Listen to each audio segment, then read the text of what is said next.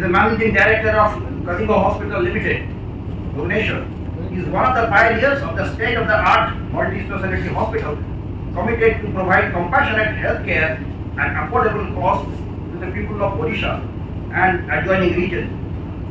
Ms. Mukherjee is the core team member of strategy, planning and business development of Kalinga Hospital Ltd, as well as the core committee member of Indian Chamber of Commerce (ICC) Odisha chapter, in the Health Committee of ICC and CII, the Confederation of Indian Industry.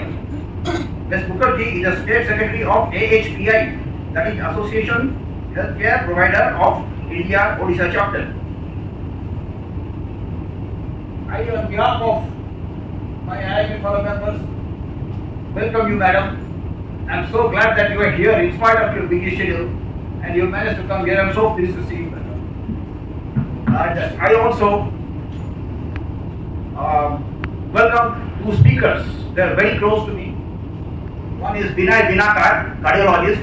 Other one is Chandrabali Mitra, neurosurgeon. Binakar is going to tell us about the heart, how the heart moves the body. And Chandrabali Mitra is going to tell us about stereotactic treatment or the neurosurgery. I'm sure has been a part and will be a part of IMA for decades to come. That is my promise today on behalf of my chairman. Kalinga Hospital has been the oldest corporate hospital that everybody knows. But it was going through certain ups and downs that also we know.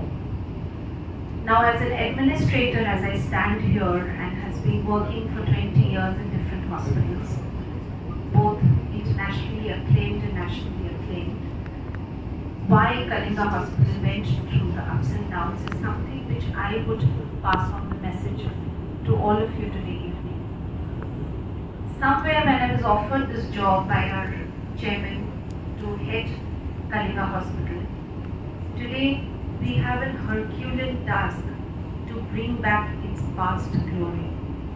And almost every doctor today, eminent doctors of different corporate hospitals, sometime or the other have been working with Kalinga Hospital because they believed in the mission. Now, it has been done by the Orias, it has been run by the Orias, and still now it is standing up because the state is supporting it. That is the vision which I would like to put forward here. That each and every corporate hospitals which you see today in India, be it Fortis, be it Vedanta, be it Max, be it Manipal, are being funded by international funding companies.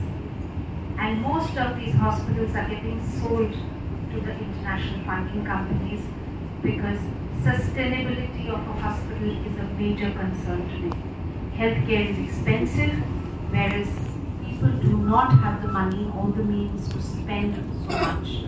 Government has its own limitations.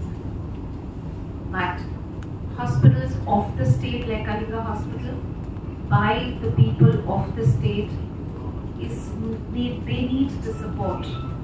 And this downfall of Kalinga happened because somewhere we also got floored by the international funding company. So today as an administrator, my voice to the government, to the eminent doctors here is healthcare needs your support, and healthcare needs a total revamp where we need to support our own industrialists who are investing money on the hospitals, and the industrialists who invest, Indian industrialists who are investing money for healthcare should get subsidy and should get certain privileges for the government so that India is self-sustaining in the healthcare industry and we are not bought over by the international funding company.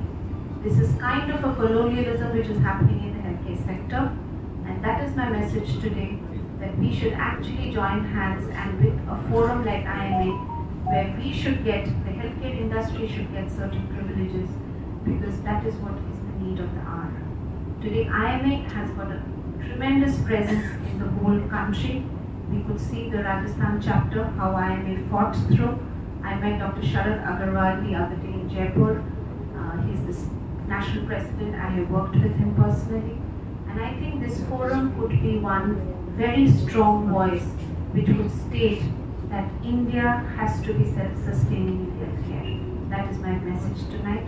And as Kalinga Hospital, we will come back to glory and we will serve the state in an affordable healthcare platform. Thank you very much.